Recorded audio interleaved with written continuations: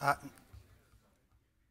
think we'll get this seminar started. And my name's Desmond Lachman, and it's my pleasure to welcome you to the AEI this afternoon. And I'm looking forward to a very lively discussion about a topic that is rather important, quantitative easing by the world's major central banks. In late 2008, in response to the global economic crisis, and as interest rates approached their lower zero bound, the Federal Reserve began its first round of quantitative easing. It did so by buying mortgage-backed securities in the secondary market. This was followed by two further rounds of quantitative easing involving the purchase of large amounts, this time, of both US Treasuries and mortgage-backed securities. By the time that the Federal Reserve's quantitative easing program ended in late 2014, the Federal Reserve's balance sheet had expanded from something like $800 billion at the start of the program to $4.5 trillion by the end of the program. The Federal Reserve, of course, wasn't the only central bank engaged in quantitative easing during this period. We had, indeed, the Bank of England, the European Central Bank, and the Bank of Japan all engaged in similar kind of programs, with differences, of course, but involving purchases of assets in the secondary market. With inflation still very low in both Japan and Europe, both the Bank of Japan and the European Central Bank are continuing to do those purchases, although this week the European Central Bank has intimated that they might be putting an end to that process. The actions of these central banks has had a major impact on global liquidity, as evidenced by a $10 trillion increase in the combined size of their balance sheets. That, in turn, has succeeded in producing a synchronized global economic recovery. However, it has also had a major impact on asset prices, and it has led to the substantial compression of interest rate spreads that could have implications for future economic performance. It struck me and Alex Pollock, who has helped me put this seminar together, that 10 years on with quantitative easing, it would be a good time to take stock of the results of what is fair to say is the great monetary policy experiment of our times. This last week's turbulence in global financial markets, stemming from events in Italy and seeming to be spreading to emerging markets, including countries like Brazil, would seem to make the seminar all the more timely. There are a variety of questions that might be addressed. How successful was the experiment with quantitative easing in avoiding deflation and promoting economic recovery, not to mention preventing us from slipping into another great economic depression? What have been the unintended consequences of those policies? How challenging will monetary policy normalization and the reduction in the size of the central bank's balance sheets be? Should quantitative easing be used in combating the next recession when it comes? These are some of the questions that deserve attention. To address these questions, I first will have a conversation with Chairman Ben Bernanke, and we'll immediately follow that with a conversation by discussion of a panel of highly qualified experts. Chairman Bernanke will leave at that stage, and I ask you to please remain seated to allow him to leave easily. Before starting the conversation with Chairman Bernanke, I should say how very honored and fortunate we feel to have him be with us this afternoon. Chairman Bernanke has unparalleled economic policy experience, having served first as chair of the Council of Economic Advisors and then 2 full terms as chairman of the Federal Reserve. In the latter capacity, he was the principal architect of the Federal Reserve's quantitative easing program.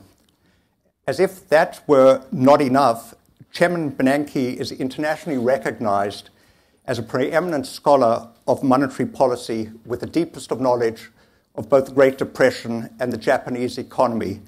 So I can't imagine somebody more qualified to be talking about this subject. Please join me in welcoming Chairman Bernanke.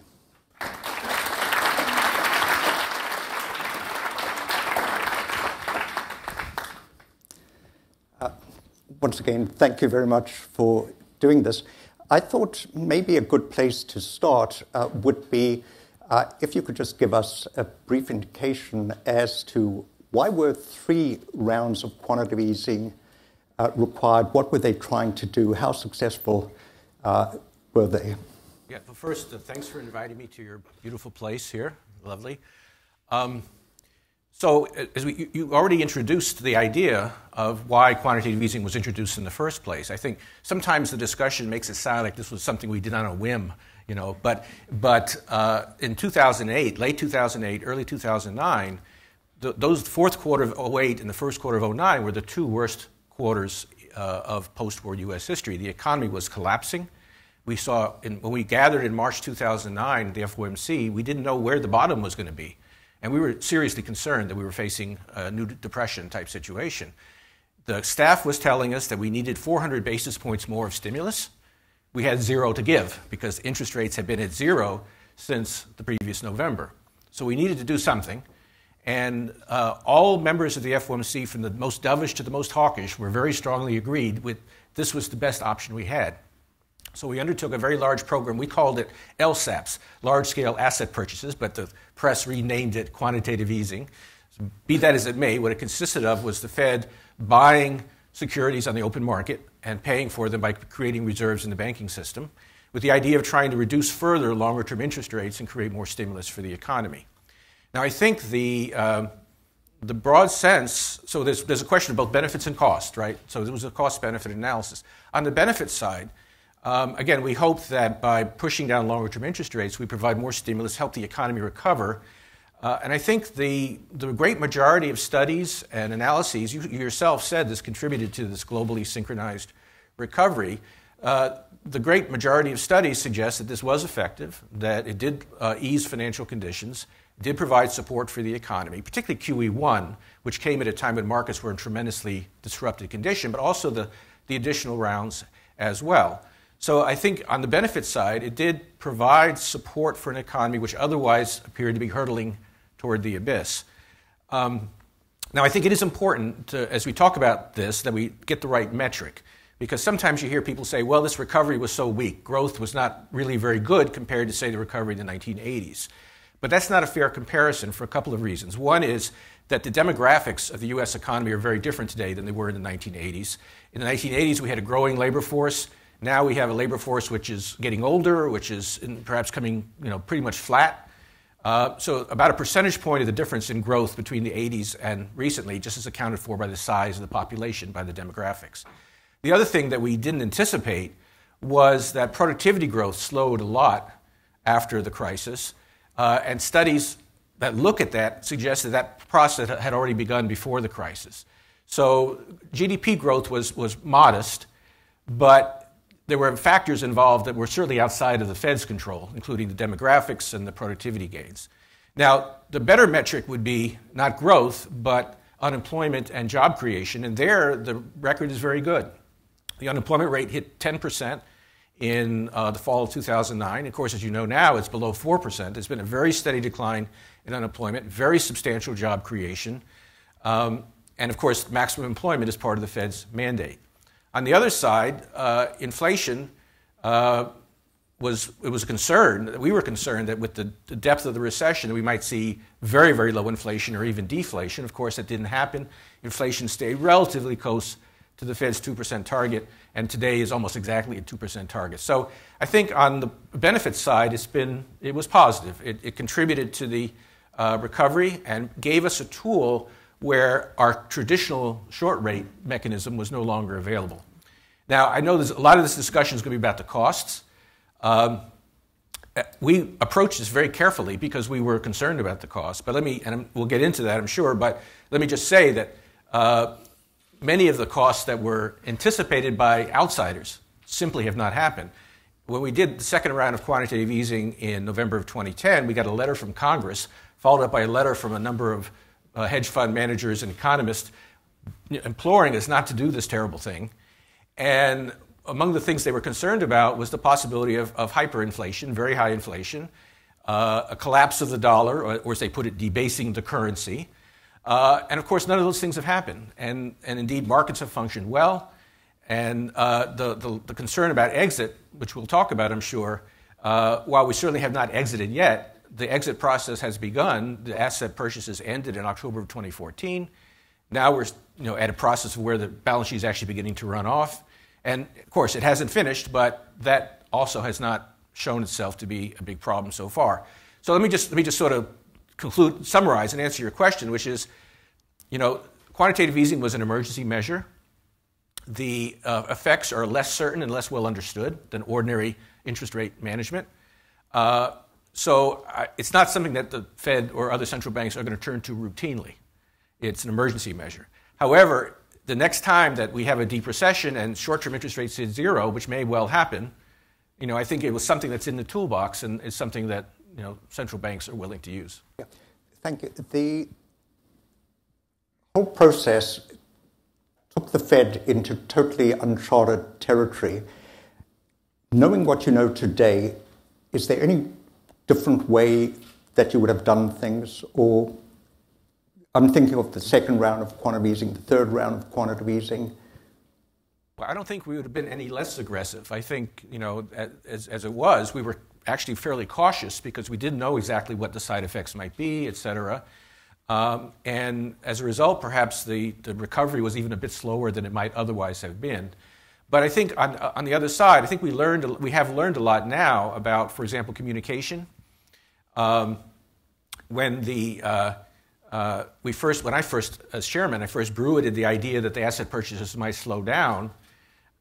What I said was very accurate and so on, but as you know, we had what was called the taper tantrum, where markets over-extrapolated what I said. This was 2013. In 2013, and created a lot of instability in markets that didn't really seem to harm the U.S. economy, but did happen as well. And what we've seen since then is much more caution, say, by the European Central Bank and so on, of how carefully they communicate. So that's one of the drawbacks of quantitative easing. It's harder to communicate about it than short-term interest rates. So that's certainly, we've learned a lot about how to do that well. The other thing that we experimented with was whether to make quantitative easing a fixed quantity or whether somehow to tie it to the state of the economy. And as we moved along, we began to make it more conditional and say, here's what we're trying to achieve, and purchases will continue until such and such happens. So I think we did learn how best to implement it. But I think the overall feeling was that while it is a uncertain tool and one that is more difficult to use, it's still something worth having in the toolbox. Yeah.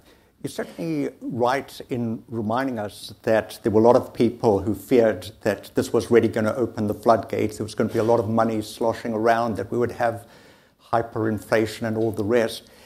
But something that strikes me is that we've had a lot of asset price inflation. So, for instance, like if I look at equity valuations today, global equity valuations, certainly at the beginning of this year, they were only experienced 3 times in the past 100 years, or else, we've got a lot of housing bubbles. I'm thinking of Australia, Canada, the United Kingdom, parts of the United States. My question is that an inevitable part of quantitative easing? I mean, should the Fed be concerned about asset price inflation? So some of the countries you mentioned, like Canada, didn't do quantitative easing. So, well, no, but I'm thinking that what we're living in is we're living in a global economy. So if you've got the Fed pumping in liquidity, the one place, the European Central Bank, the other, this money has to go somewhere. People are already being forced to. So it's true that one way which monetary policy works in general is by encouraging risk-taking. And, risk-taking is like ice cream. A certain amount is good. Beyond that, maybe it's not so good, right? And after a financial crisis, people are extremely cautious and extremely scared. And so encouraging some risk-taking at that point is probably a positive thing. So that's part of the mechanism. It's not the only part, but it's part of the mechanism. And what it suggests is that if you do have a period of a very long period of low interest rates, that you do have to be cautious. And one of the things that I did at the Fed was create a whole new division, which is now as big as the monetary policy division, of staff and a board committee whose job is to monitor financial conditions and try to make sure that what we can address that with whatever tools we have available, and to keep the FOMC well informed about that. But I think the important thing, a couple of things I want to say about this, to the extent that this is a problem, and I think there's some, I think caution suggests we need to pay very close attention to these developments. It doesn't seem to be particularly related to QE as opposed to other kinds of monetary policy. In particular, just like the predictions of hyperinflation, the predictions of bubbles and crashes associated with these QE programs have not come true either. So, let me just give you a few examples. In 2010, this letter I mentioned from the Congress, they talked about asset bubbles as being a major concern. At that time, the Dow Jones was less than 12,000. Now it's 25,000. I think a lot of that gain is not bubble. I think a lot of it reflects genuine economic growth and also low interest rates. And taking those two things into account, it's not obvious that stocks are wildly overvalued. They're a little bit overvalued, but not wildly. Likewise, in 2012, 2013, Jeremy Stein, a governor for whom I had tremendous respect, was talking about these issues, and he was talking about concerns about credit bubbles at that time, 5 years ago. There was a lot of talk about how as soon as the Fed, well, maybe things are okay now, but as soon as the Fed stops asset purchases and begins to exit, we're going to have a crash. And that was, of course, we stopped asset purchases in 2014, and the exit began last year. So, yes, it's possible that at some point there'll be a problem. But again, just the Fed is looking at this very carefully, monitoring it. And secondly, we've seen tremendous benefits for the economy. So I'm not that concerned about it. I think that actual assessments of, for example, the stock market suggest that it's not wildly overvalued. In any case, it seems to most of the gains are related to the progress the economy has made. I guess, the concern that I have is that we're not just talking about maybe some asset markets being overvalued, but we're talking about credit spreads having been incredibly compressed, to levels where it might not be reflecting the risk of default. So, for instance, just to give you a good example, if you just take a look at emerging markets, emerging market corporates, this last 6 years or so, they've increased their borrowing from $10 trillion to $25 trillion, and the spreads are now at the lowest level that they've been more or less historically. My concern is that the jury might still be out, because while the Fed has stopped the quantitative easing, the Bank of Japan and the European Central Bank are still at it. So are you not concerned that spreads, when they widen, that could cause some kind of dislocation in financial markets? Again, so you do have to pay attention to this, and I think it's important for the Fed. One of the things we learned in the crisis was that it wasn't enough for each regulator to look at their own little segment of the market. We did have to have a macro view, and the Fed and other regulators have taken a much more macroscopic view of this. And it remains to be seen. I think, again, we have had this tremendous benefit. The point I would leave you with is this, that if you think about regular monetary policy with short-term interest rates, it works through very much the same channels as quantitative easing. And so if you believe that monetary policy should be used to try to help stabilize the economy, you can't really argue that quantitative easing is somehow in a different category. It works through more or less the same mechanisms. Right, but might the problem be that what's occurred this time around is too much of a burden has been placed on monetary policy? That a more appropriate way to have dealt with this would have had a better balance between fiscal and monetary policy, in the sense that had there been additional kind of fiscal stimulus or the helicopter money that at one stage you propounded, the Fed wouldn't have been forced to go in for quantitative easing and then cause people to take a huge amount of risk.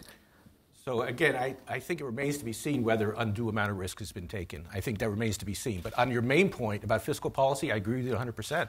And I said this all the time. I begged Congress in 2014 not to raise taxes and cut spending as they did. It was the wrong time to do that. But generally speaking, Congress was not cooperating. And given that they were doing what they were doing, the Fed had to take that as given and do what they could. Right. Let me ask, just in terms of normalization, that what the Fed's done, which seems to me to be eminently sensible, is they've set themselves a path by which they're going to be reducing the size of the balance sheet. We're running off $20 billion for 3 months and then $30 billion and so on, and it eventually reaches $50 billion. But since they set that path, what's happened is, for whatever reason, the Trump administration has decided to have a fiscal stimulus at this late stage in the cycle. My question is, does that change the calculus in some kind of way? How does the fact that you've got a fiscal stimulus now, It makes the Fed's job more difficult all around, because what you're getting is a stimulus at the very wrong moment that the economy is already at full employment. So you're getting hit by a big stimulus, which on the current law, we'll see what happens whether it's renewed or not, but on current law, it's going to hit the economy in a big way this year and next year. And then in 2020, the Wile E. Coyote is going to go off the cliff and it's going to look down, and that'll be essentially withdrawn at that point. So the Fed has got a much more difficult job to try to maintain non-inflationary full employment over the next 3 or 4 years, given this strong stimulus at this unusual time, followed by some withdrawal, incidental withdrawal of stimulus in a couple years from now. But does it change the balance between what the Fed should be doing, in terms of short-term interest rates as opposed to running off the balance sheet? In theory, the fact that the federal government is issuing all this additional debt might cause you to think about that combination. It's true. But the problem is, as I talked about before, is that communicating about the balance sheet is just very hard, and there's always the risk the markets will misunderstand you. The Fed is very, very happy with the fact that they were able to announce this unwind plan and get it going without any kind of market disruptions whatsoever. And so there's a very, very high bar for them to change, because they're afraid that if they begin to, vary the pace or make it conditional in various ways, they'll create uncertainty and volatility in financial markets. So in theory, you're right. But I think that the Fed's view is that they're so satisfied with how this has been communicated and how this process has begun, they don't want to tinker with that if at all possible. Right. But I guess, if we look back to 2017, something that surprised me was that at the beginning of 2017, the Fed set for itself an interest rate path, more or less, and then it basically didn't change that interest rate path for who knows how long, 15 months or so. But my question is that appropriate when you have a whole bunch of things happening? For a start, we had, since Trump became president, stock prices went up by 25%, housing prices went up by 6%. That's like an $8 trillion increase in wealth. On top of that, the dollar depreciates by 10%.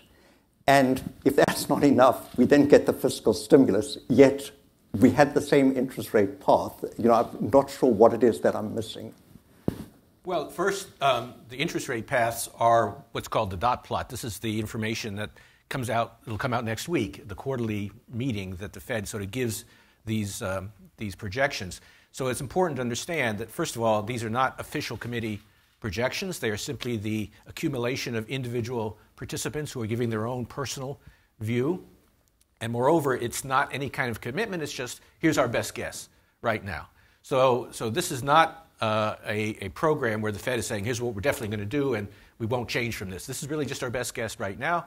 And of course, they change as the circumstances change. Now, what has changed in 2017 in particular was that inflation was surprisingly low. And the Fed is trying to get inflation up to its target and is actually quite comfortable with a mild overshoot of the target. And so they are adjusting their policies as they go. Is that perhaps a little dangerous, in the sense that, I don't know whether academic views have changed, but when I learned from Milton Friedman, I thought that what he indicated was that monetary policy works with long and variable lags. Waiting for the inflation to reach your target before adjusting the policy, doesn't that create the danger that you're going to be too late? Well, let me just make a very strong caveat here. I'm not going to second guess my successors here. So whatever I'm saying here, I'm just trying to interpret how they're talking about it. Okay, so they would say, first, that they have been raising rates. I mean, they have raised rates 6 times or whatever it is. And they did that with inflation below target, exactly for the point you made, that they wanted to anticipate this process. In terms of worrying about a big overshoot, of course, that's a forecasting issue, and they're trying to figure that out. But the Fed believes, and again, I'm just reporting as I understand their thinking, the Fed believes that the so-called Phillips curve is very flat, meaning that even though unemployment is now below their estimate of the sustainable level, inflation will not go up very much from here. Right. So that's their forecast. Now, obviously, if that turns out to be wrong, they'll have to adjust one way or the other. Just going back to the question of increase in wealth, how much of an impact does that have on the economy? You know, that if equity prices go up, house prices go up, that there's a permanent increase in wealth. Is the estimate of around about 4 cents on the dollar still in play? Probably, yes. But let me go back a second, which is, before you were asking me about the Fed's influences on asset prices and worrying about asset prices that are too high or spreads that are too weak. And I think what the Fed would say is that the effects of mispricings, et cetera, if they are mispricings, we don't know, but if they are, depends a lot on who owns and how leveraged those owners are. So to answer your question, if you look back at the stock market crash of 1999-2000, that was an enormous decline in stock prices, and all we got was a relatively mild recession that lasted for 8 months. Whereas in 2008, you had a much smaller asset class. Subprime mortgages were a tiny asset class, and yet because they infected all these securities that were in turn held by highly leveraged players, including large banks and investment banks, it was enough to create this massive crash that hurt the economy. So I think going back to your point about say, stock prices, I think the Fed is pretty relaxed about stock prices. If stock prices were to move, again, because they're held primarily by unleveraged asset holders, the implications for the broader economy are not so great. Likewise, the banking system and the core of the financial system today is much stronger than it was in 2007, much more capital, for example. And so the risks of a sharp correction in, say, commercial real estate prices creating a crisis of the type we saw a decade ago seems much lower. Now, of course, you never know, and it's important to be continuously vigilant. But those are the kinds of considerations that the Fed would be looking at. Yeah, but I guess that a concern that one must have today, as opposed to 2008, is the whole easiness of monetary policy globally has been associated with an increase in levels of debt that we haven't seen before. So, for instance, if I look at the IMF numbers, that indebtedness, global indebtedness today is something like 30 or 40 percentage points of GDP higher than it was in 2008. So if there's a lot of mispricing and you get correction, we're dealing with a lot more debt. I take the point that the leverage could be limited, but there's got to be concern that we get a rerun of, say, something like 1998, where we have an LTCM or two, and then we find that the banks are exposed. So it's not legitimate to add together all different kinds of debt into one number, which is what you're doing there. So you have to break it up. So, for example, a lot of the debt the IMF is concerned about is debt in China. Okay, and China has used a lot of debt as a development technique. They essentially use bank lending as a substitute for fiscal policy. It's a very different proposition. That debt is a very different proposition from U.S. household debt, which is actually way down from the crisis. The critical levels of debt in the U.S., first, household debt is way down. Bank leverage is way down because bank capital is much higher. Those are two critical components. Corporate leverage is up, and that's something that the Fed noticed in their minutes for the last meeting, But corporations are extremely profitable and cash rich right now, and they're not particularly exposed to these asset price movements you're talking about. So it's very important when you talk about debt in general that you not just add together all these different components, but that you look at who is indebted to whom and what assets are supporting that debt. And in situations where you have highly risky assets held by highly leveraged and critical borrowers, that's a different proposition. In the United States, at least, I don't think that's currently the situation. Yeah, well, I guess we don't want to drift into, I think, Europe, but, Italy, it has to be concerned that, here we've talked about the third largest sovereign bond market. You're talking about something like $2.5 trillion of debt, and, the government doesn't look too steady. But I see we're running out of time. Let me, if you allow me, let me just ask one final question. If we do go into recession, how should we really be dealing with it next time around? Because it looks like, I just phrase the question a little bit more. It looks like because of the Trump budget move, you're already using up fiscal space. Mm-hmm. If a recession came pretty soon, your interest rates would still be at a very low level. How do you see the right kind of policy response? Well, one would hope that fiscal response might still be possible, but you're right that the deficits we have now make it all the more difficult, both economically and politically, to do more on the fiscal side. So let's imagine, for the sake of argument, that the Fed is, the only responder to this decline. Well, it does have, first of all, it does have some space to cut rates, and that would be useful. The second tool it has is what's called forward guidance, so it could make promises or forecasts about keeping rates low for a period of time or into a certain set of circumstances obtains. Those two things are pretty powerful and probably could address a moderate slowdown. A somewhat bigger recession, then that's where quantitative easing might once again become a possibility. Again, I want to be clear that this is not a routine tool and not one that's going to be used routinely every time the economy slows down. But if we did have a serious recession which drove short-term interest rates to zero, then the Fed would certainly look at that. So those are the tools really that it has. The other thing that it's talking about generally is whether or not it would make sense over the medium term, not immediately, but over the medium term, to change its framework from the current inflation targeting framework to a framework which essentially allows for overshoots of inflation when you're coming out of a recession. There's some so-called price level targeting, and it has the property that if you have a period like we had the last few years where inflation is below target for a long time, there's a make-up period where the Fed overshoots for a while to try to compensate.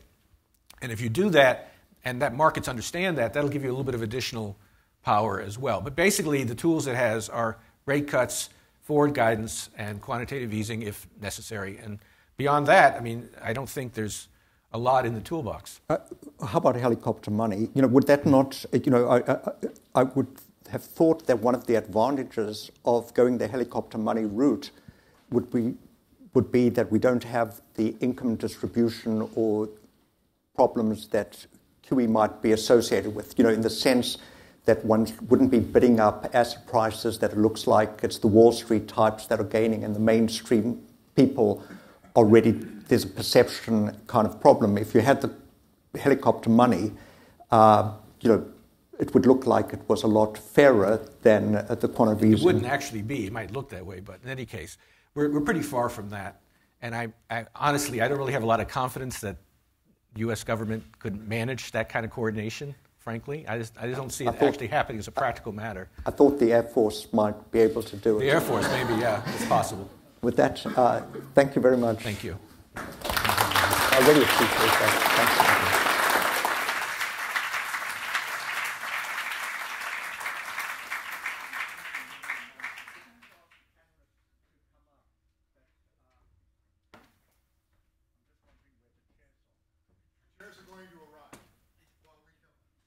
I thought the chair just left.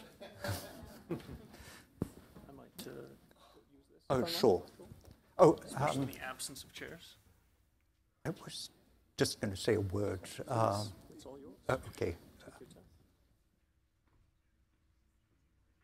On. If you sit next to me, because you're going to be first, and then Stephen, if you said second, second, yeah. Desmond, hang on. They're not done.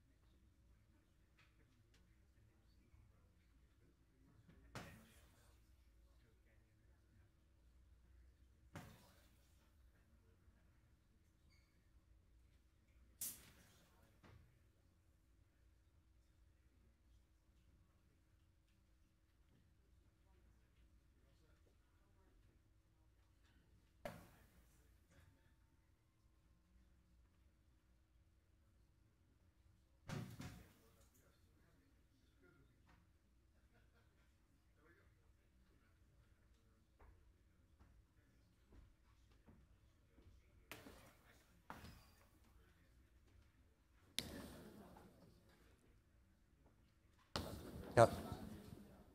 Thank you for your forbearance. I'm pleased to say that we've really got a very strong panel to discuss questions that weren't discussed, or perhaps to give us different views on the matters that I asked the chairman.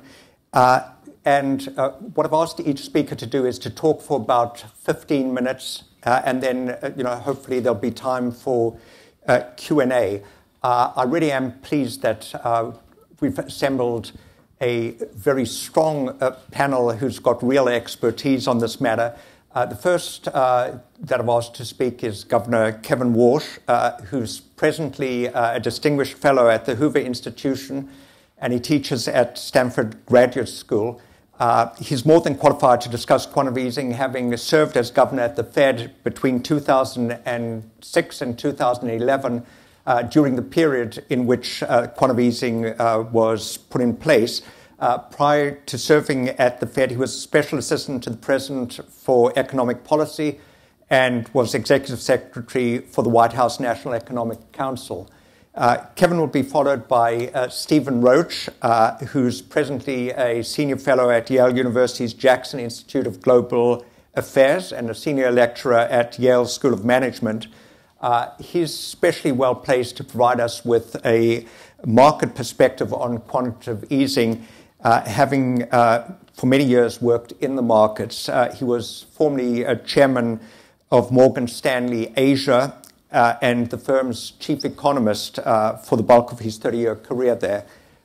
We've got then Joseph Gagnon, who's a senior fellow at the Peterson Institute, who's also got deep experience at the Federal Reserve, where he served as an associate director of the Fed's Division for International Affairs, and he's also worked at the U.S. Treasury. And last but not least is Alex Pollock, who helped me put the seminar together, and who has many years of banking sector experience, so we can get another market view on quantitative easing. Alex is presently a distinguished senior fellow with the Alt Street Institute. Previously, Alex, I had the good fortune of having him as my colleague at the American Enterprise Institute. And prior to joining the AEI, Alex was president and CEO of the Federal Home Loan Bank of Chicago from 1991 to 2004. I've given the panelists a choice as to whether they want to talk from the lectern or from where they're sitting right now.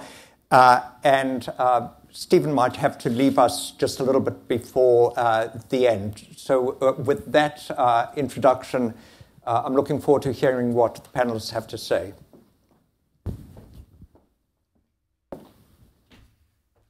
Guys, thank you very much. Desmond, thank you very much for including me. Alex, and you put together a great discussion. AEI has done some incredible work, not just in monetary policy, but under Arthur Brooks' leadership, have really moved the ball a lot on a range of issues, so it's certainly a pleasure to be here. You heard in those first 30 minutes from a great man. I have worked with him mostly in the arena for some dark days in the financial crisis, so I'll give you some reflections on that. There were two things that Ben said that I agree with. One was that QE was a, quote, emergency measure, which begs the question what it's been doing for the last several years, which don't feel like an emergency. He also said that it's worth having in the toolbox, and because I am somewhat modest about what we know of what's going to happen in the global economy over the next several years, I agree with that. I don't share many of the other views that were expressed. So here's what I'm going to try to do in 15 minutes. I've got some prepared remarks because old habits die hard, and when we're Fed governors, they make us reduce everything to writing. Just some prepared remarks which are circling about. I think they're outside. I will speak from them, but I will speak loosely. Now, I'm not going to speak as loosely as Ben did when he made the Wile E. Coyote reference of what happens to the economy in 2020. That is decidedly not what Fed chairmen or governors are supposed to do at any point in their careers, but he felt very comfortable here among friends. So I'm going to begin with a quote from the CEO of the Bill and Melinda Gates Foundation, just to try to set the tone of where I come out. Here's what Sue Desmond Hellman once said: "Whereas skepticism and uncertainty have always been the heart and soul of science, confidence and certainty are the coin of the realm in much of today's public discourse." So I'm honored to be here, as I mentioned. Ben was that academic star whose remarkable contributions in the crisis blew most of us away. I was fortunate to be at his side, tasked with trying to distill some of these market signals and to try to lead a SWAT team under his leadership to respond to the crisis. And when the panic showed very few signs of abating, I was struck by this man's calmness, his wisdom, and most of all, his humility about what we knew and what we didn't know. Those character traits, including humility, are no less essential today. And unlike some of QE's loudest voices, you hear fierce attacks from QE critics and zealous support from others. Ben and I were actually present at the creation, in Dean Acheson's famous words. So neither of us have very clean hands, I need to admit that. Neither of us perhaps have our thoughts sufficiently detached from the decisions we made to offer a perfected judgment on QE 10 years hence. And I think it's important that we recognize that and you observe that in us.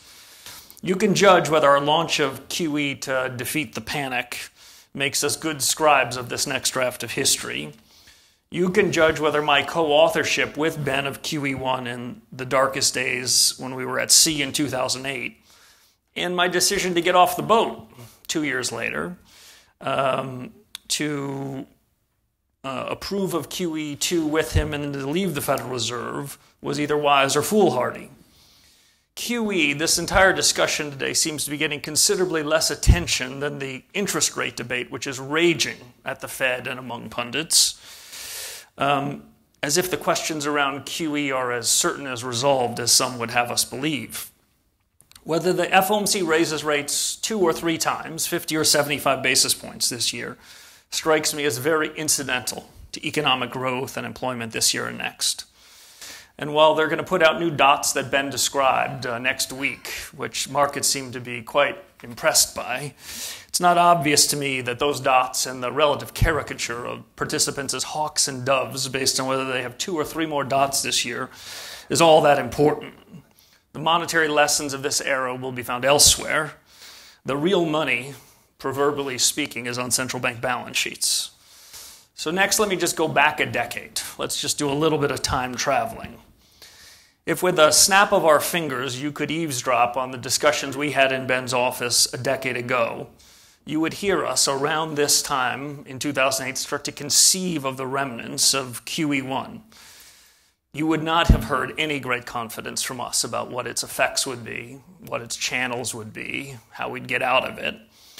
Nor would you have heard us elevate the importance of QE relative to the 11 or 12 other monetary policy tools we launched on Sunday nights in the depths of the crisis. And you would certainly have heard no inkling from the likes of us that a decade later the world's central banks would be killing $10 trillion of this stuff and would be adding in 2018 hundreds of billions more of net global QE around the world.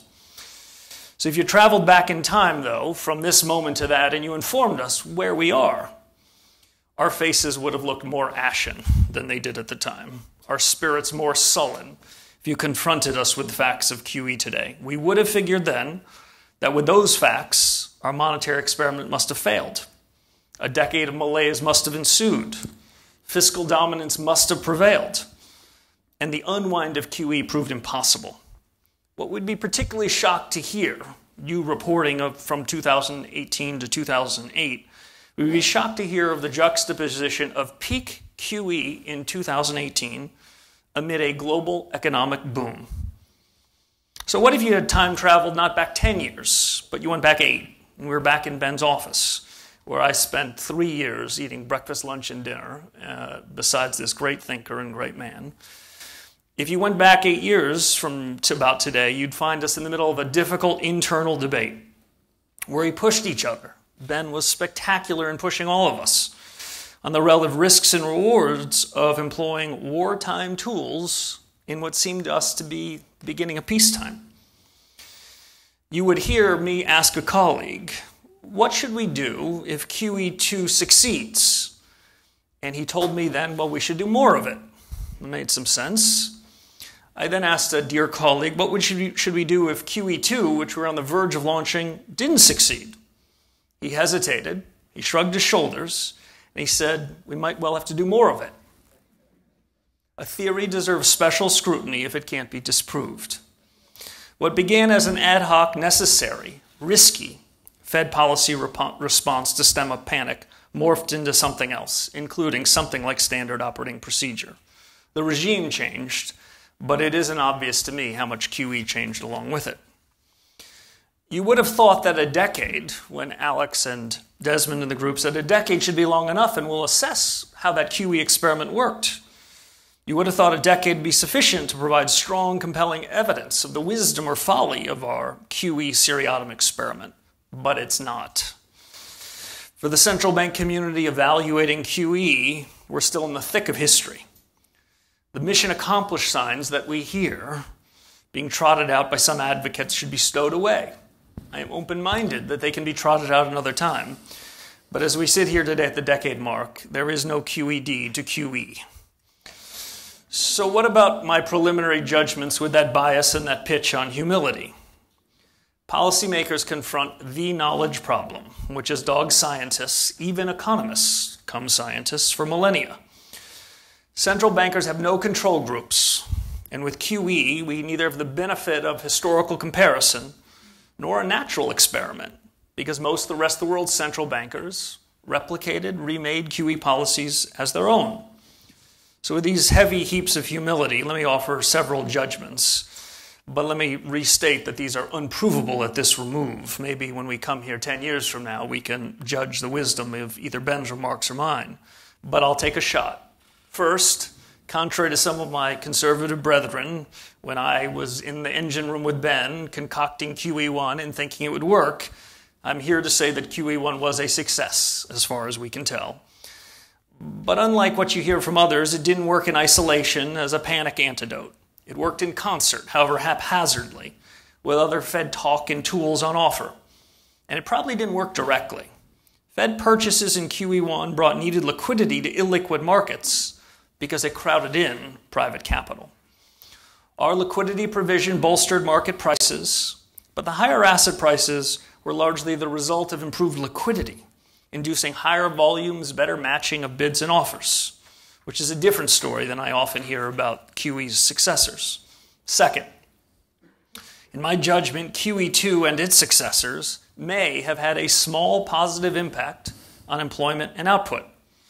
But assigning a couple of tenths of GDP a fraction of a percent of the unemployment rate annually to incremental QE provisioning is outside the confidence interval of this profession. Increases in consumption facilitated by lower rates and higher asset prices may or may not have ultimately been offset by lower consumption in the out years and lower non-residential fixed investment, which throughout the period remained anachronistically weak. In fact, the acceleration in output and employment in recent quarters, including a big pickup in business capex, may well be a function of changes both in fiscal policy and monetary policy, including some clarity about the Fed's QE exit plan. Third, Ben said that we know how QE works and the channels work much the same way as interest rates. I'm not so sure. The effect of QE on financial assets is considerably more significant, in my view, than its effect on real assets in the real economy. Stocks, credit, and other risk assets currently trade at materially higher values than they would absent global QE. Some leading economists, many leading policymakers seem to believe that QE is now somehow immaterial to financial asset prices. They believe that stocks and other risk assets are trading at fair and reliable prices in a durable equilibrium. It's funny, that was largely the Fed's view in the mid to late 2000s, when the Great Moderation was the consensus moniker for benign conditions and a rosy outlook. Many of us, myself included, deserve some bit of blame for assenting then to the notion that the U.S. was approaching some kind of end of economic history, that the profession's knowledge was now so advanced such that significant economic shocks could be avoided. As I hear things broadly, I fear we're mistaken again. Fourth, the real returns to household wealth, which Desmond queried Chairman Bernanke around, have proven significantly larger than to household income. QE, in my view, is a material part of the inequality story. The distributional effects of QE across households are significant. Despite all-time highs in stock prices and house prices, household net worth since 2007 is down for all income groups except for the top 10%. Net worth for the top decile is up an average of 27%. For the middle deciles, it's down 20 to 30% in real terms. That does not ask or answer the question whether we should have done QE last time, whether we should do it next time, but I think it suggests we shouldn't hide from the data.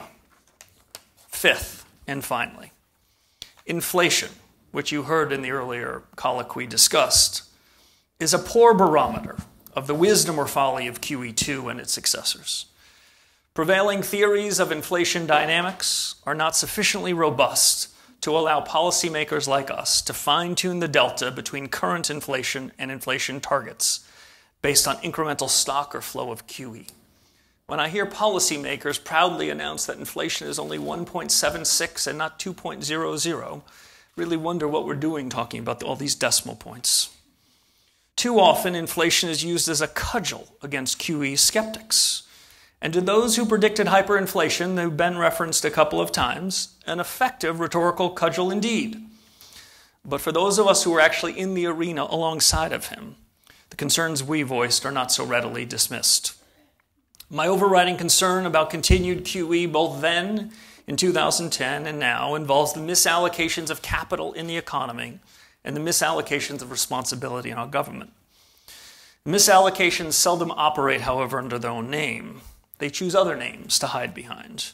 They tend to linger for years in plain sight until they emerge with force at the most inauspicious of times and do unexpected harm to the economy. So finally, let me just, in the interest of time, frame the big fight, I think, in 4 big questions before turning over to the next panelist. So what really separates QE's fiercest advocates from its unabashed critics, of which I consider myself neither? Policymakers evaluate the benefits of risk and risks of QE differently at different points in the cycle. These differing judgments are often described as differences in forecasts, differences in weightings. But I think that explanation is a bit misleading. 4 questions, it strikes me, help sort out the substantive differences among us.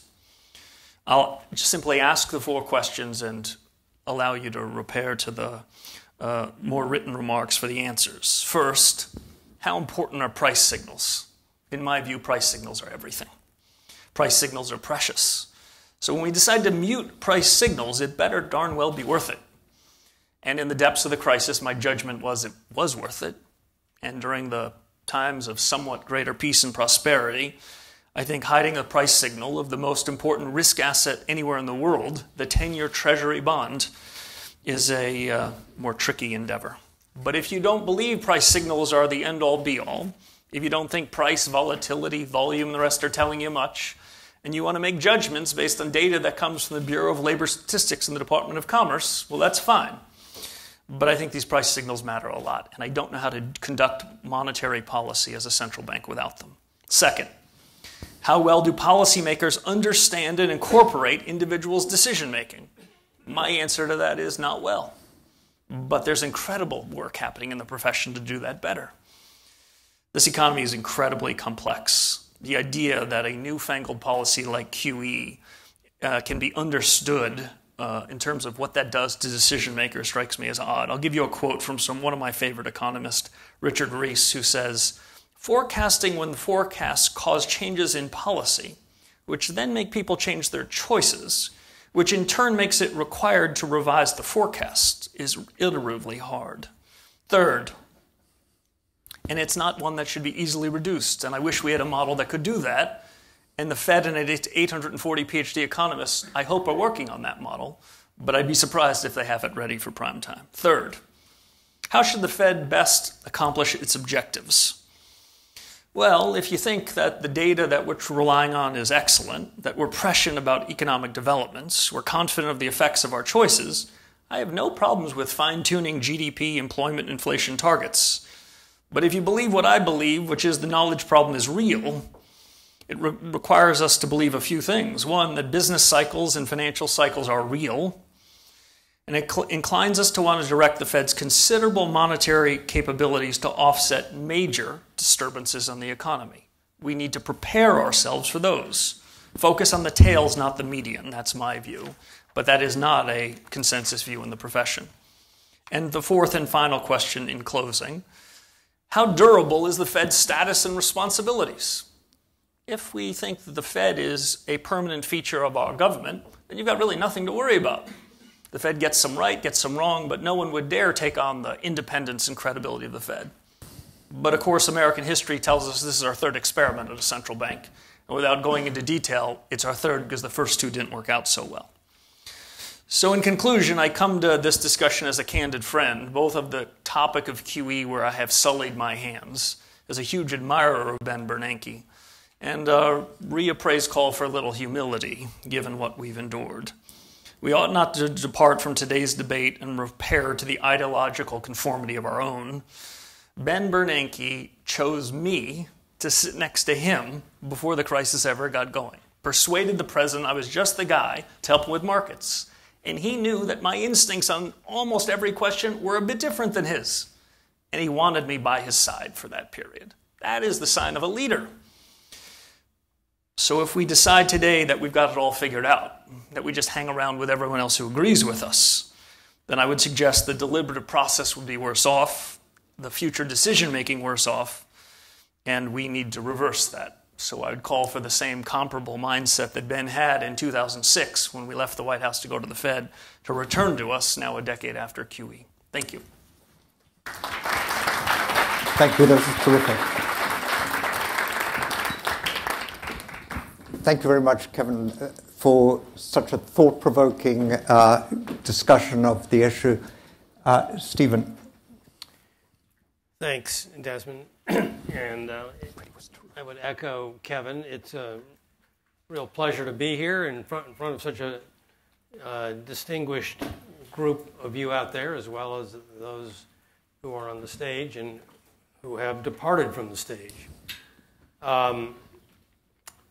And I was particularly struck by Kevin's remarks. I have spent a lot of my time writing about and now teaching about the Chinese economy, and your self-criticism that we just heard would make the Chinese very proud.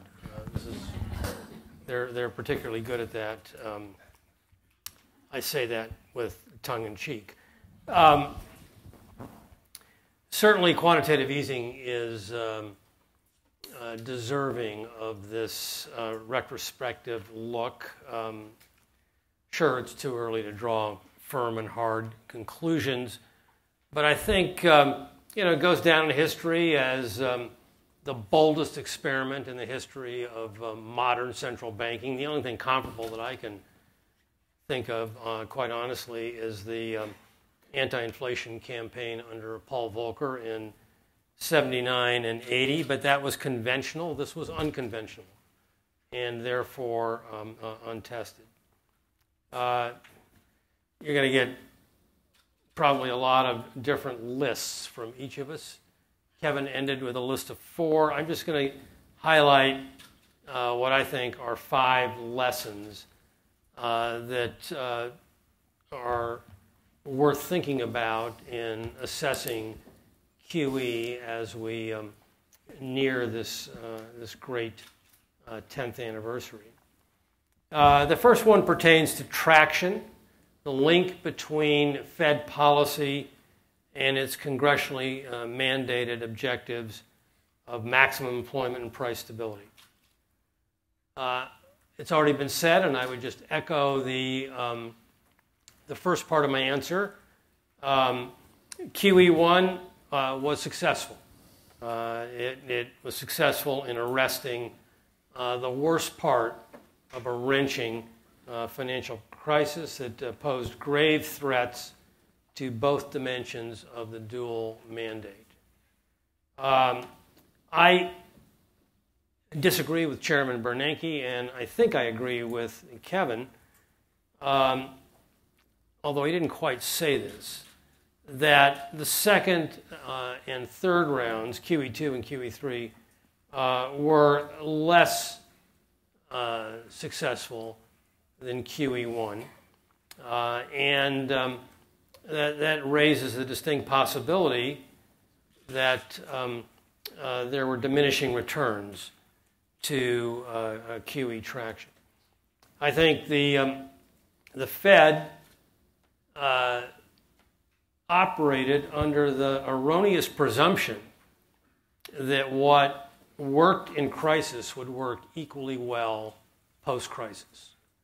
And I think there's a little bit of rewriting history saying that they were comfortable with the idea that it may not work as well going forward.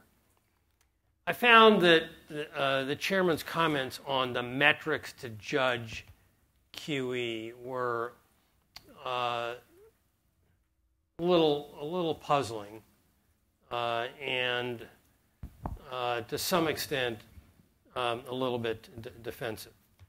I think the idea that we should qualify real economic growth post-crisis by demography and productivity is a debate, especially since the productivity slowing may in fact have been an outgrowth of the crisis that the economy went through. It's pretty clear that the GDP path over the last 9 years plus of 2% is about half the norm of earlier long cycles.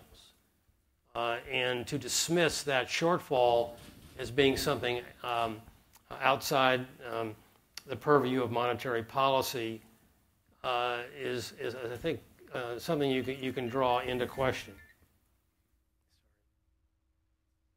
The numbers, I think, are pretty clear that QE 2 and 3 were disappointing, both from, at least the payback were disappointing, as it can be seen from both the quantity and the price dimensions of the Fed's monetary policy transmission mechanism. The evidence on quantity do a back-of-the-envelope calculation yourself. From September of 2008 to November of 2014, the end of QE3, successive QE programs added $3.6 trillion to the Fed's balance sheet. Over that same exact period, nominal GDP was up $2.9 trillion. So there was clearly a lot more QE injected into the system than was reflected in the real economy.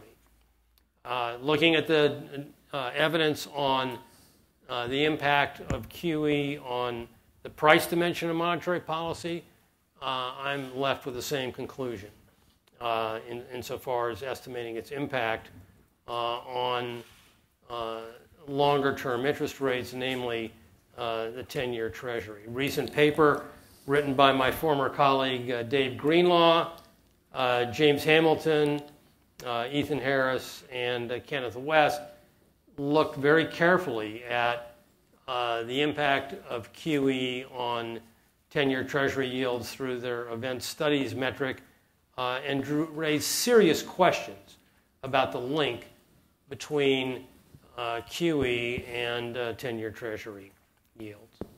The second lesson, and I'll be a little briefer here, is a lesson of that deals with the addictive behavior between economic decision-making and balance sheet management by the central bank aimed at supporting asset markets.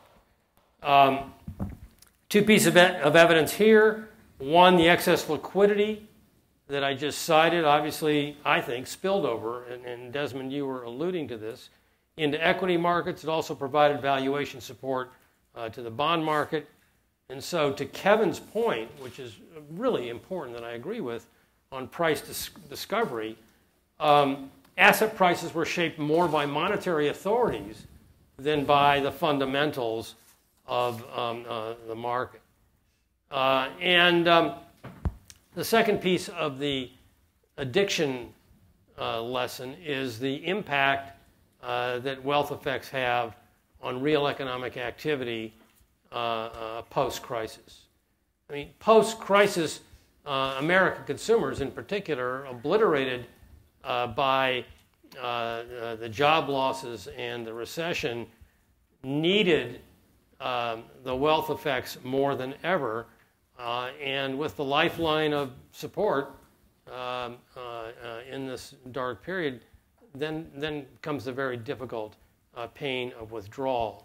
And I think that's been increasingly the case for the real side of the U.S. economy, but also the case, and again, just underscore the point that Desmond was making, for capital inflows into foreign economies, and especially the impact of those flows on QE-distorted interest rate spreads.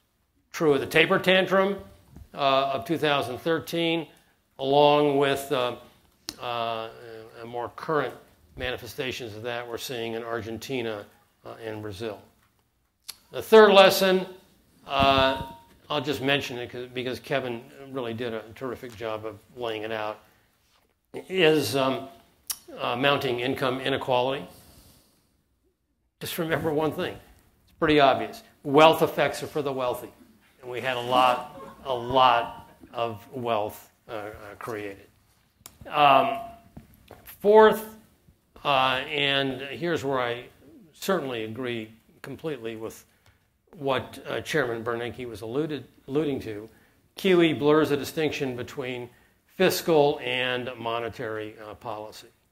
The mounting debt burden of the United States government is of little consequence today in a zero interest rate environment.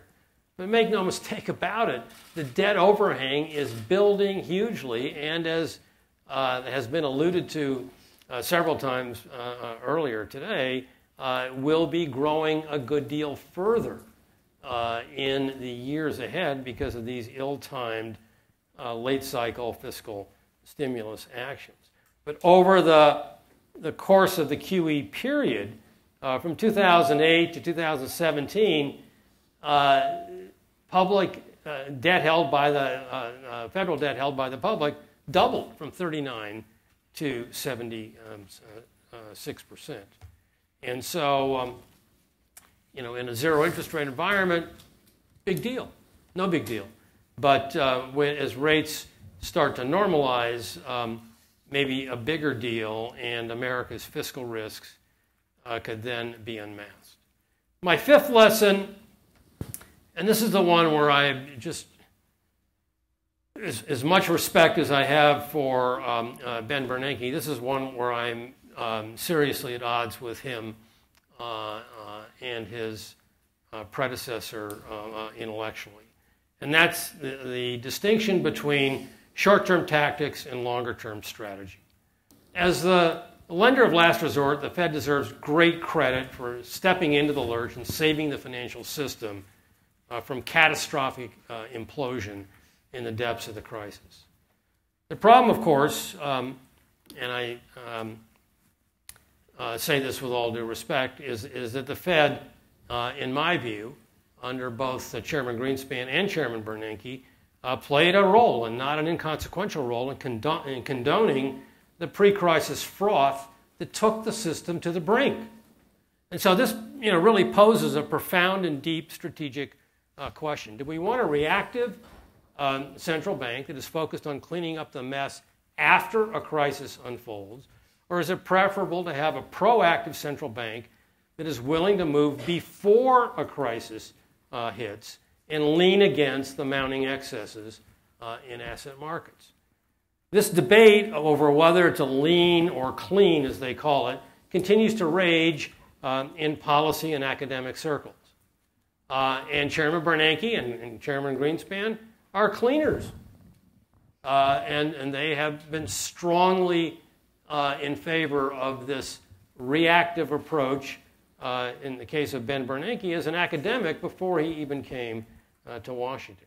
There's obviously an important political economy component to this debate. Are independent central banks willing to impose a growth sacrifice on society as a price for financial stability? It also bears on the bubble spotting debate. How do you know when there's a bubble? Therefore, how do you know when to intervene in asset markets? As difficult as those two problems and questions are, I think they pale in comparison to the cost of foregone output that has occurred in this anemic post-crisis recovery. Drawing vindication from the supposed benefits of QE by stressing the dreaded counterfactual of chaos and collapse sweeps aside, I think, the perfectly legitimate questions that can be asked about a tougher and more disciplined central bank. That's not to argue that QE1 was not necessary in the depths of the crisis, but it does raise questions about the subsequent commitment to these different tranches of QE that were argued as being essential for economic recovery. I worry about the Fed's preference for glacial normalization. I worried about it in the early 2000s as having set the stage for the financial crisis of 08 and 09, and I worry about it today. I worry about keeping monetary policy in its emergency settings long after the emergency has passed. The point on inflation is a huge issue. And Kevin, what was the word you used? A cudgel. What? Cudgel. Cudgel, yes. I worry it's more of a foil. Inflation, when inflation's low, central banks are forgiven for anything because they say, what's the big deal? We have a price stability target, and we can get away with it. And I'm not sure that's something that history will judge all that kindly. So my bottom line is thank you for the invitation. I love anniversaries. 10-year anniversaries are really special. I look forward. I do have to leave a little early, so I'm going to miss taking a bite out of that delicious anniversary cake that I saw in the hall. We can only hope that we don't need another unconventional policy experiment like QE. But I think in the event of another crisis, we need to be pretty careful about looking at the shortcomings of this bold experiment. And I have great concern that if we try it again, and this has become a normal part of the toolkit, it may not work out as well next time. Thank you. Thank you. Thanks, Tim. Joe. I have some slides, so I hope someone will put them up. Are they up? While we're waiting for the slides, I guess I can get started, but it would be nice if the slides were up.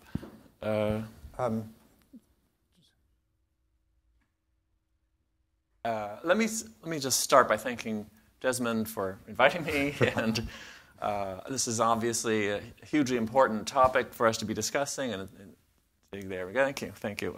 Hugely important topic for us to be discussing, and this is a great group of people.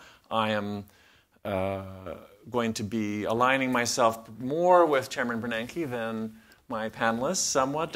Kevin may remember I was also there at a lower level at the Federal Reserve at the time. Everything was happening, and as I recall, each of the officers had their own special program to work on, and mine was QE. So my job was to figure out what the hell it would do. Anyway, so I start from the premise that, and no one has really challenged it so far, so maybe I'll get away with it, but that we are in a world in which the interest rates have fallen secularly for various reasons. And I would point to the fact that I looked actually at some data. We have not had in the United States such a long period of such low and stable inflation since at least the 30s, if we ever had. You have to go back that far. Of course, then we had some deflation, true deflation, but that's how far you have to go back. So we haven't really, it's a trend decline in inflation, a trend decline in growth rates. Maybe some was endogenously generated. We can argue about that. But for whatever reason, potential growth is down. Certainly demographics can't be argued with. That's exogenous to the system. Aging populations raising saving. And this is happening all around the world, not just the US. So low interest rates are a global phenomenon.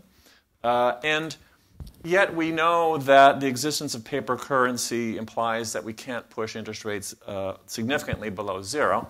Now, it's true that in Europe and Japan we've gone a little bit below zero for some rates, but if you actually look at what's going on, it's pretty clear that that's reached the limit of what can be done, and we haven't even got to -1. So basically the lesson I learned there is you can't go significantly below zero. And yet we know that when we get into recessions, Taylor-type rules often call for very large cuts in interest rates. And Janet Yellen famously said during the March 2009 FOMC meeting that her rule, her version of the Taylor rule, called for setting the Fed funds rate at -6. Just not possible. Ben recently, just now, said he thought that some other models the Fed had were saying -450. So 4.5 rather. So that's just not possible. So what do you do? So I won't spend time on this. You could ban paper currency, which then would allow the Fed to set the rate as negative as it wants and just follow those Taylor rules right below zero. I think that's just not feasible. I would like to do that if we could, but I don't think it's feasible for many reasons, and I won't talk more about it. The second thing you could do is forward guidance, which Ben mentioned. That's basically saying if you're at zero or a little below zero, you try to persuade people you'll stay there longer. That helps a little bit, but it's not enough. You can't really go that far into the future. So let me continue on. You could raise the inflation target. No one here has talked about that. That clearly would work in the sense that if we had a much higher inflation rate, then when we lower the nominal rate to zero, we have a big negative real rate, and the real rate is what matters to the economy. But there's raising inflation much above 2 would have significant costs, which we have to accept. And would we really want to do that? Now, Ben proposed a version in which you switch to a price level target at the zero bound, and he explained that. I think that makes some sense. I'll come back to that. I don't think this is enough, and I think he implied he didn't think this is enough. So on to finally quantitative easing. Now,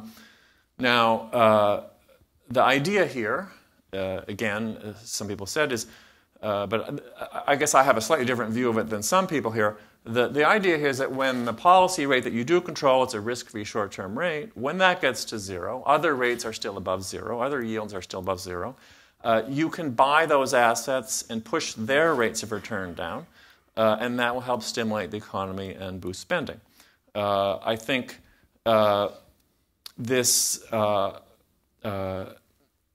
is what I was working on at the time to try to figure out how much that would be, and we have very little to go on. It's true. I think Kevin was right to say that we need to be humble about how certain we can be about our policy actions and how they affect the economy, but we're forced to try. Whether you're proud or you're humble, you have to, as a policymaker, do the best that you think you can do, and that was what we tried to do. Since we launched this program, there's been just an explosion of research on this topic, and not just in the US, but around the world, and not just the event studies, which some people mentioned, which are very fragile in terms of how you specify the events, but there's also regression analysis and looking back in history, and people look back at the 60s. There's a lot of ways of getting at how QE works that are very clever out there, and the amazing thing is that 90+% of these studies all agree and find a relatively reasonable range of the effects. There was one study mentioned that came out after my survey, which did find a much smaller effect. It was an event study, which I think made an unfortunate choice of events, which didn't make sense. But by far, I mean, it's the vast majority of studies all agree on a positive effect in a reasonable range, which is very unusual for those of you who do empirical research to get everyone to agree so quickly. And when I talk to central bankers around the world, the effectiveness of QE is just widely accepted, and many people just think it's now going to be a routine tool. So this is where I disagree with my colleagues. Now, someone mentioned, and many people have mentioned, well, QE1 clearly had a huge effect, but the other QEs didn't have as much effect. I actually agree with that. In fact, in my paper, not this one, but an earlier one I wrote with some colleagues, we indeed found that QE1, dollar for dollar, was twice as powerful as the other QEs. And that is right. It was during a crisis. It had really big calming effects on the market.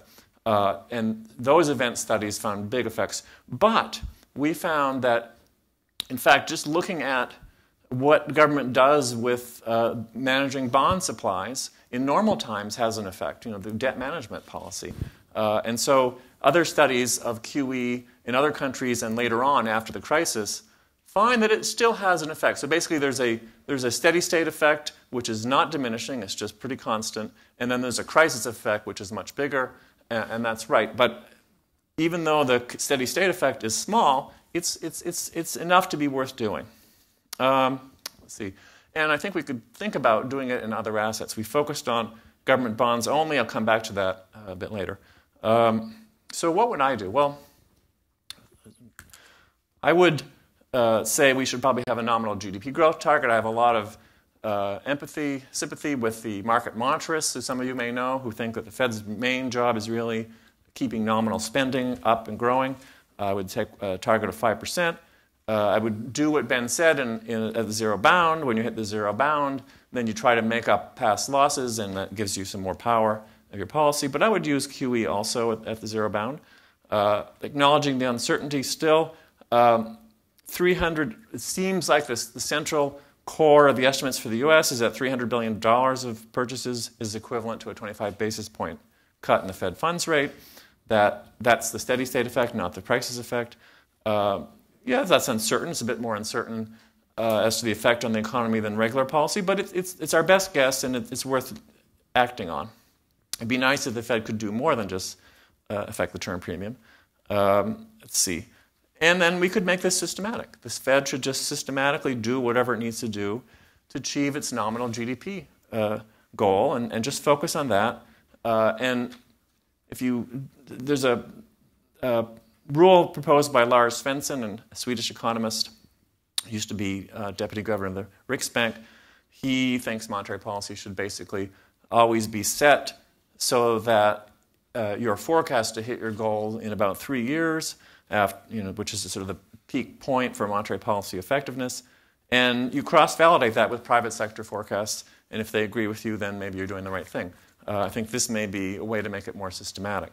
Now, what are the lessons learned? Well, I think it's a little interesting listening to everyone today that the same large event that was so important, we seem to be learning different lessons from it. So I think this is very important that we talk today and that we continue to write to see why is it we're distilling different lessons from the same events. My sense, and this is what Ben also said, is when I look at all the effects of quantitative easing, they are identical. I'm struck by how identical they are to conventional monetary policy. The effect on the macroeconomy and spending, the effect on international spillovers on the dollar, the effect on the distribution of income, they're all there and they're all worth talking about, but they're no different from conventional monetary policy. It's just a way of getting past the zero bound. So I don't see any need for special scrutiny of QE. Now, I would say in terms of the lessons, why, when we had such a big QE program and 3 rounds and $3.6 trillion of the purchases, which, by the way, is not the same as a $3.6 trillion deficit. It's just an asset swap, which is now being unwound gradually. Now that we have better estimates of how QE works, our best guess is that QE1 at the time was the equivalent of a 1.5 percentage point cut in the Fed funds rate. Okay? That's significant. That's a big cut. But the models, the Taylor rule models that we were using, called for anywhere from a 4 to a 6% cut.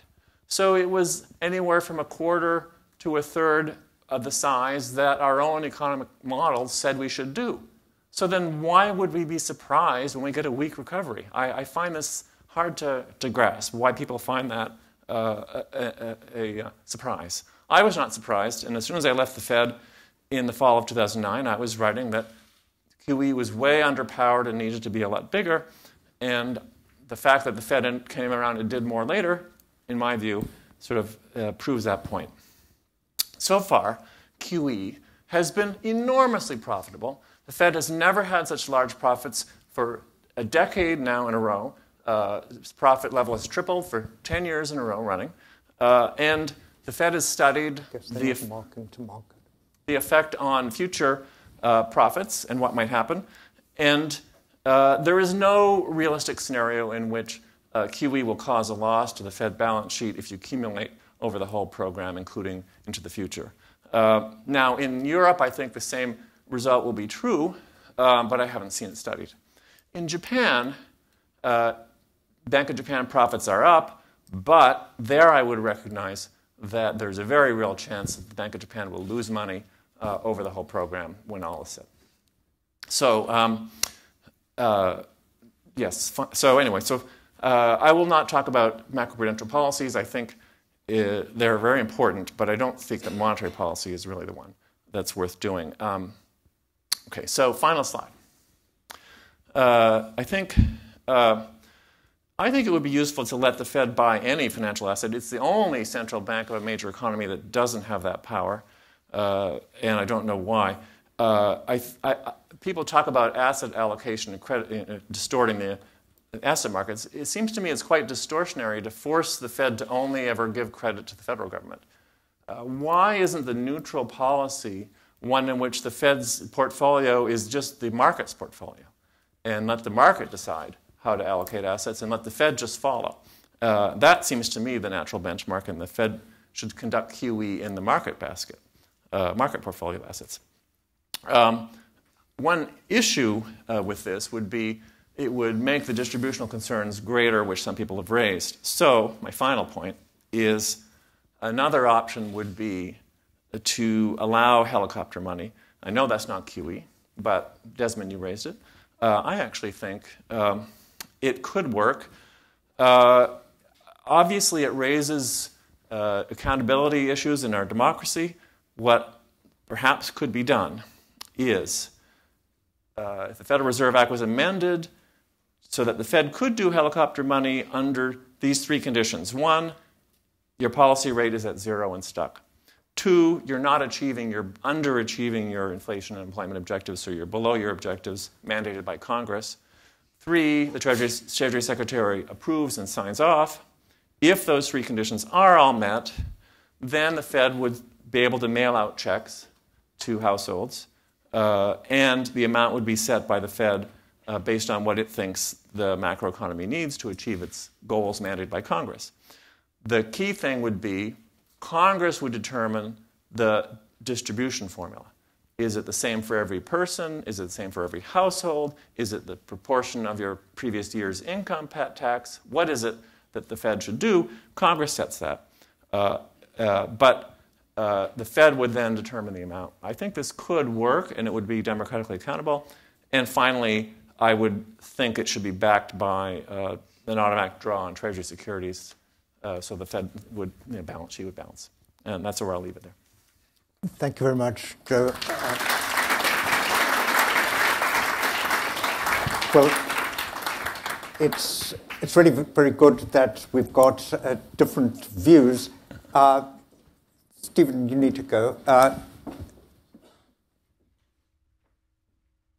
Alex, the floor is yours. Thank you very much, Desmond, and ladies and gentlemen. A famous line, which you'll know of John Maynard Keynes, is soon or late it is ideas which are dangerous for good or evil. And I think a key lesson of quantitative easing, and especially post-crisis quantitative easing, is the ideas of those who run fiat currency central banks. As these ideas change over time and go in and out of central bank fashion, are extremely important for good or evil on a very large scale indeed. Now, it's interesting to contrast the ideas of post-crisis QE, because let me say parenthetically, the Fed was created to cope with crises. That's why it exists. And you do things in crises that you shouldn't do other times. So contrasting the ideas of post-crisis QE to an earlier set of Federal Reserve governing ideas is, I think, quite instructive. I refer to the 1950s and 60s ideas of the Fed under Chairman William McChesney Martin, where the Fed adopted what was called the bills-only policy. Let me remind you what this meant. It meant that the only asset that the Federal Reserve bought and sold and held in open market operations were short-term Treasury bills. Why did they think that? It's hard to imagine something more completely different as an idea of a central banker than QE, and especially post-crisis QE. The reason they said it was because, I think disagreeing, Joe, with the point you made, that they thought that would have the least possible impact on the cost of long-term capital, and they also thought that the Fed should never try to allocate credit among various economic sectors. As I said, this is clearly the opposite of the theory of post-crisis QE. It's not a policy for a crisis, but it has something to say for it as a policy for all the rest of the time, like now, because, of course, we are, to use Kevin's words, back to peacetime. The crisis has been over 4 years. So let me ask you, how many Treasury bills does the Fed own today? No, the panel knows. The answer is zero. Zero. And it has been for years. So over 50 years, the ideas of those running the Fed have gone from believing that only Treasury bills should be held in their portfolio to having no Treasury bills whatsoever. So I take as another lesson of the QE experience this: do not look for the ideas of central bankers to be eternal verities. They aren't, and they can't be. In the credit crunch of 1966, which was created by the Fed's interest rate regulations. Yes, the Fed used to believe in interest rate regulations as well. Mortgage funds dried up. Savings and loans, then politically powerful, believe it or not, were unhappy, and many in Congress wanted the Fed to buy the bonds of Fannie Mae and the Federal Home Loan Banks in order, of course, to support housing. The Fed did not wish to do this. It was still William McChesney Martin, who pointed out that this was simply credit allocation by the Fed. He described it as diverting open market operations from general economic objectives to the support of specific markets for credit, which was exactly what the idea was. He objected that this would violate a fundamental principle of sound monetary policy. That is, it would attempt to use the credit-creating powers of the central bank to subsidize programs benefiting special sectors of the economy, and therefore we shouldn't do it. Well, of course, the mortgage-backed part of QE is precisely credit allocation to A-sector housing. However right Martin may have been about this, I think he was right. It's also the fact that Congress loves nothing better than to subsidize and over-leverage real estate. It's their favorite activity, and it gets us into trouble again and again. So here was the message from Congress delivered by a senator quite prominent in his day, Senator Proxmire, in a 1968 hearing. Kevin, I pick up your thought here about don't assume that the Fed is institutionally always the same over time. Said Proxmire to the Federal Reserve representative, "You recognize, I take it, that the Federal Reserve Board is a creature of the Congress, that we can create it, abolish it, and so forth. What would Congress have to do to indicate that it wishes the board to change its policy and give more support to housing?" Well, I presume had Senator Proxmire still been alive today, he would be a fan of permanent QE. The new Fed chairman, beginning in 1970, was not William McChesney Martin, it was Arthur Burns. And Arthur Burns, then considering this discussion with the Congress, came to believe, in his own words, that the Fed should demonstrate a more cooperative attitude. So by the 1980s, I think this is very little known, in fact, the Fed's bond portfolio evolved to include the debt of Fannie Mae, the Federal Home Loan Banks, the Federal Farm Credit Banks, the Federal Land Banks, the Federal Intermediate Credit Banks, the Bank for Cooperatives, the United States Postal Service, Ginnie Mae, the General Services Administration, the Farmers Home Administration, the Export-Import Bank, and the Washington Metropolitan Area Transit Authority. That means that the Fed was funding the Washington, D.C. metro system, a pretty clear example of favoring a particular economic sector. And look how far this can get away. Along with helping finance the subway for Washington, the Fed was financing Fannie Mae, which was insolvent in those days on a mark-to-market basis, and the utterly broke farm credit system, whose bonds it was also buying. Now, still, we have to say that at the peak, all of these together only totaled about $9 billion, or about 0.2% of the Fed's current balance sheet size. So let's review, because we really haven't talked about the exact numbers, where the Fed's balance sheet is now. As of May 30th, Treasury bills, 0. Long-term or longer-term Treasury securities, 2.4 trillion. Mortgage-backed securities, which Carter Glass is looking down from financial Valhalla. I'm sure he's got a stomachache still over this. $1.8 trillion. $1.8 trillion in mortgages funded with floating rate deposits. This makes the Fed, in effect, the biggest savings and loan in the world. Maybe in the crisis we needed the Fed to be the world's biggest savings and loan. Do we now? The total assets of the Fed are, as of May 30th, $4.3 trillion.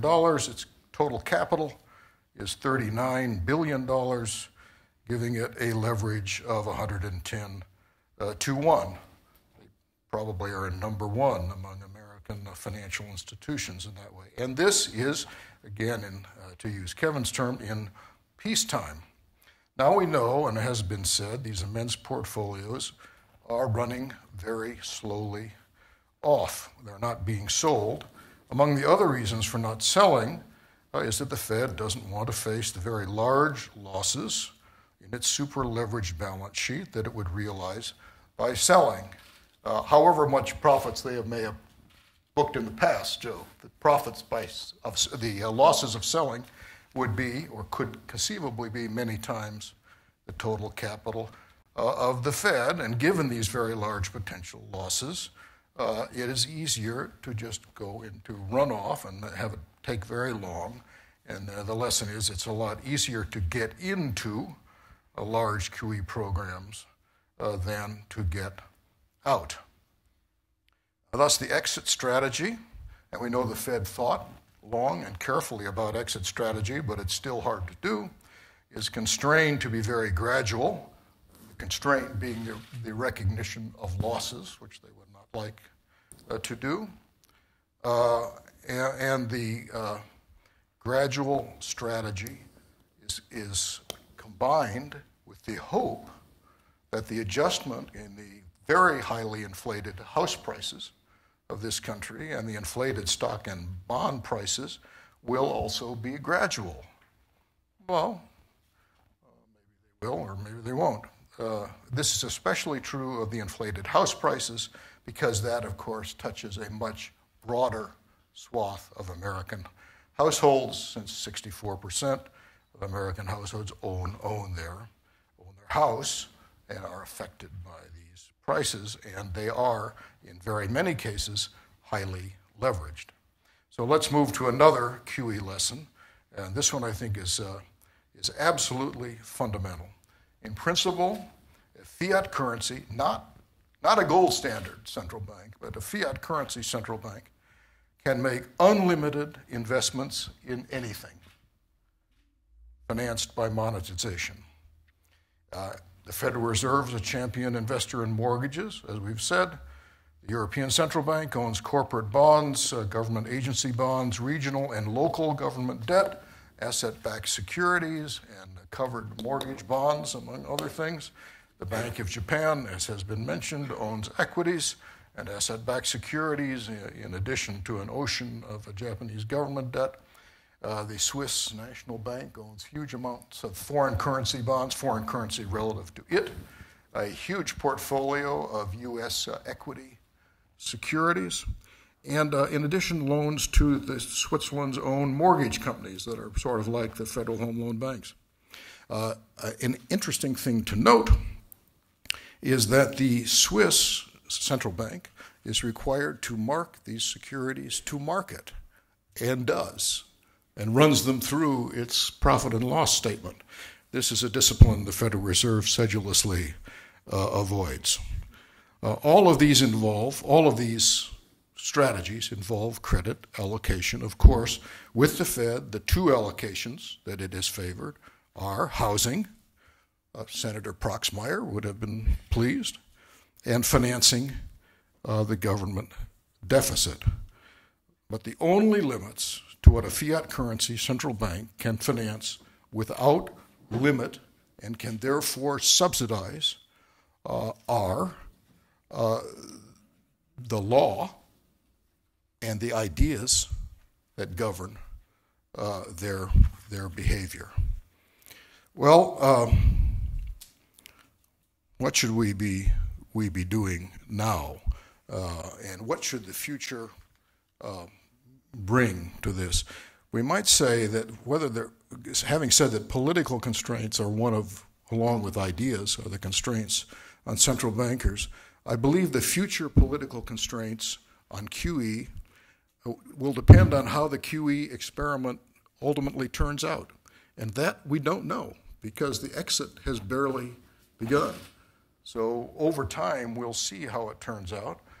I said that the adjustment is very gradual. Therefore, we hope for a gradual adjustment. In other words, a soft landing, but it might be a hard landing. If it's a hard landing, you can imagine the Congress wanting to get involved in reforming the Federal Reserve with respect to this, and all these things we simply don't know yet. But what should the Fed be doing now?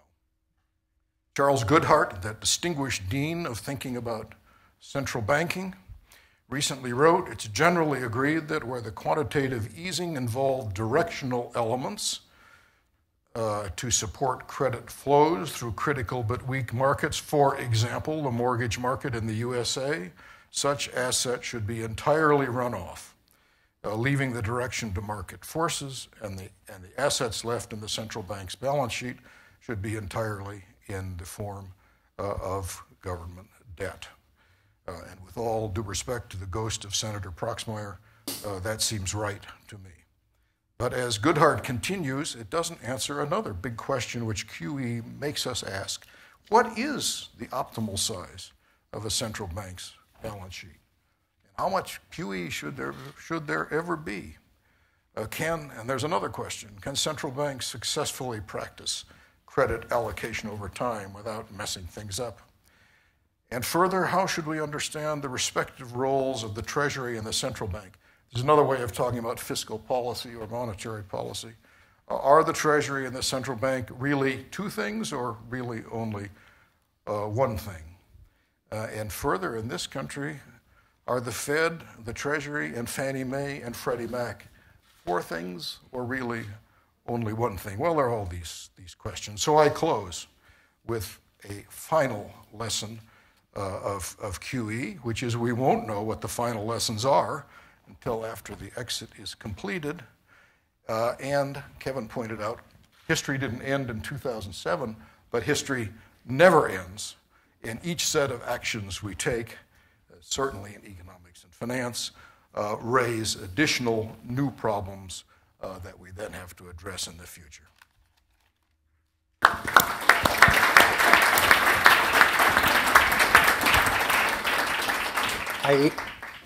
Thank you very much, Alex. I think that the hour is late. We've got something like 10 minutes for questions. I think we'll just take a few questions from the audience. If anybody's got a question, if they could just raise their hand and somebody will bring a mic to you. And I'll take a few questions and then just pass that on to the panelists.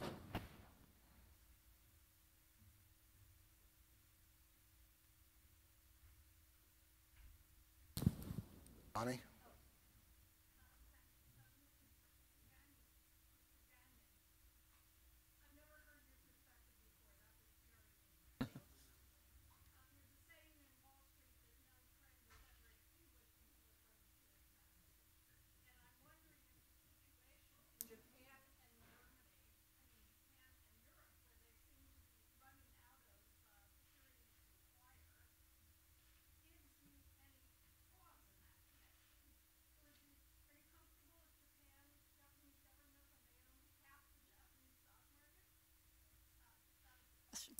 Thank you. Let's take another question. This gentleman.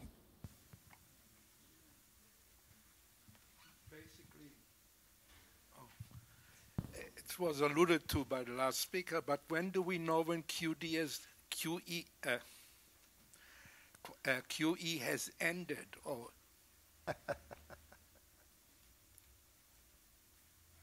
Are there any other questions? We have one back here, Desmond. Oh, okay.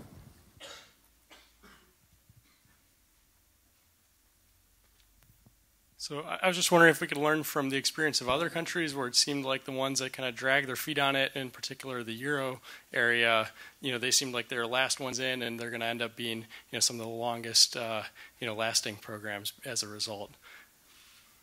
Thanks. Okay, Joe, would you like to? Sure. All right. I'll take the first and the third question, if that'd be good. And in fact, they're related. And I like the way you put it, by the way. when QE first happened, two central banks went in quickly, relatively boldly, although I would argue in hindsight not boldly enough. But given the uncertainties, it was a reasonable thing that we did. And two central banks hung back. And I think they needed it, but they didn't do it. And that was your ECB in Japan.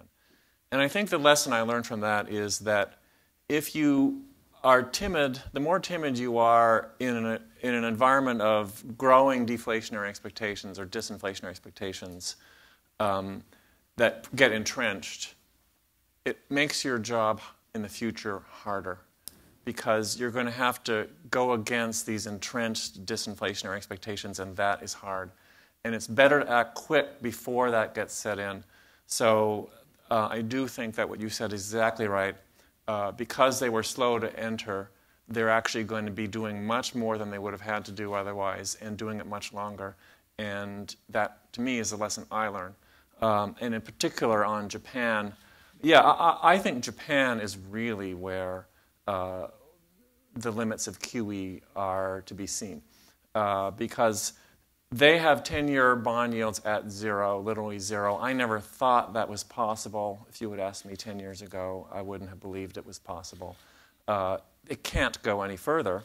I mean, you could just hold $100 bills in a safe and get a better return than a 10-year JGB. So why would you ever hold it? So that is the limit of QE in that space. Now, I think they could do some more equity. They're doing a bit of equity. They could do more. The Central Bank of Hong Kong actually did a very large equity purchase in 1998 in a crisis, and it had wonderful, good effects, and they were able to get out of it successfully. So it was an example of a QE exit, by the way, that we did see that worked. Now, there's no guarantee that it's always going to work.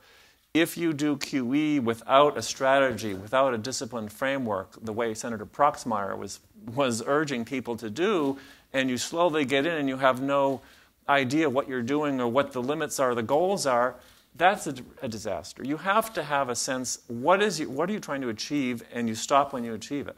And I fear that Japan has come too late to that. They now have a better framework, but boy, those low inflation expectations are so entrenched. I think the only answer for them would have been for a joint government fiscal and monetary program that included wage increases for all government workers with a plea to the private sector to do the same, and then monetize that to get back to inflation expectations of 2%. That is the only thing that I think would work, and they haven't done it yet. I might just raise a question here, is that Joe seems to think that long-term interest rates, there's a floor at zero, but there's something like $13 trillion of sovereign bonds, for instance, like Germany and so on, that are trading at negative interest rates, long-term. That might be one of the distortions that we've had from quantitative easing.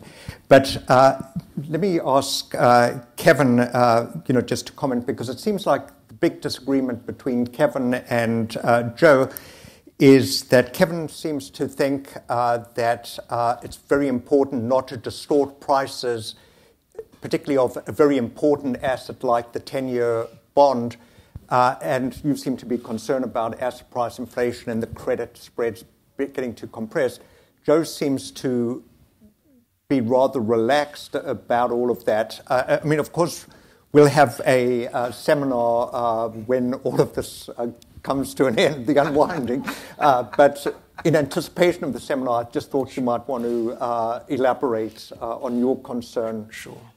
So thank you. So a couple of things. First, Joe is brilliant, and we were incredibly fortunate, I say this with all sincerity, to have colleagues like him with us in the crisis. That blue sky thinking we were doing in Ben's office hour after hour was informed by the brilliance of about 20 Fed economists. And so some of these ideas that he put forth today, which I consider sheer madness, were quite interesting and useful to force us to think. So while I disagree with him on a lot of things, this is what the institution's supposed to be. This is what separates the Fed from, dare I say, other institutions across the United States government, to have that kind of open thinking and rigorous discussion. He called his paper, QE, an underappreciated success. Well, it seems as though I would describe it somewhat differently. It is a success. It is a great triumph for those of us assembled in this room. I mean, this is really couldn't have worked out better for all of us, couldn't it? So if you happen to own financial assets, I really can't find a better way to have us all improve our relative net worth. The only problem is 52% of our fellow Americans have no financial assets. And we wonder why and how has happened to our politics. Now to the question that Desmond, that you asked about price setting and the rest, I'll say two things. First, I am open-minded to these cross-country comparisons. But the United States is different than the rest of the world and has been since 1946. The productivity we've driven, the increase in standards of living, not because we're clones of anyone else, but because we practiced a different kind of economics and politics really through the most recent era. So often in these discussions, often when I was at the Fed, what we would hear from colleagues who are incredibly learned is if you don't do this, you'll be Japan. Well, that's more of an ad hominem attack than it is a deep understanding. The way I'll state that simply is the micro foundations of macro are essential, and they diverge markedly between the United States and our trading partners around the world. So these comparisons, I think, offer far less than meets the eye. Finally, on the question of price setting and the rest, if you don't know what the 10-year risk-free rate is, it is impossible to value any asset anywhere in the world. Because we would take that risk-free rate set in open markets, as would everyone in other countries. They would add term premium, credit premium, inflation premium, liquidity premium, and the rest. And so I think it's asking ourselves for tail risks if we can't be certain of what that risk-free rate is. This is why historically, even as the Fed wandered away from a bills-only policy, we decided that we did not want to go all the way out in the yield curve unless exigent circumstances dictate it, because we believe that that risk-free rate really mattered. None of us know what that risk-free rate should be. And finally, I'll just say, we have heard a discussion today, and you hear it very commonly, about this low-trend growth. And now people are championing this low-trend growth that we've had of 2% between 2010 to 2016. Well, it's funny, Desmond. In 2009, the Fed started making public our forecasts. And in 2009, we did not think we were in a crisis. We forecasted that GDP growth in 2010 would be 4.5%. 2010, we predicted that the economy would grow in 2011 at 4.2%. And now the story we're told is, oh, it was demographics, it was productivity, the secular stagnation is real, we need to lower expectations. The only thing we actually can forecast is demography. And if that's really the story, then the Fed has quite a lot to account for why we thought there would be a rosy scenario then if it didn't have something to do with actual conduct of public policy. Desmond, Alex, I'll give you the last word. I'd like to answer the gentleman's question about when we know QE is over. I think it's a very relevant question. I'd say it'll be over for the Federal Reserve when the Federal Reserve owns no mortgages, no mortgage-backed securities, and when at least half of its Treasury securities are short-term bills and not notes and bonds. It'll be over for the Swiss National Bank when it has fully liquidated its portfolio of U.S. stocks, and similarly, I'd say, for the other central banks. Maybe you mean that it'll be over when the leopard lies with the lamb. One changes response. Okay. On that note, I just want to thank my panelists and assure you that when something big happens on this quantitative easing saga, we'll convene to discuss it again. Thank you. It's really a pleasure to meet you. That was great. I really loved that. Oh, you can.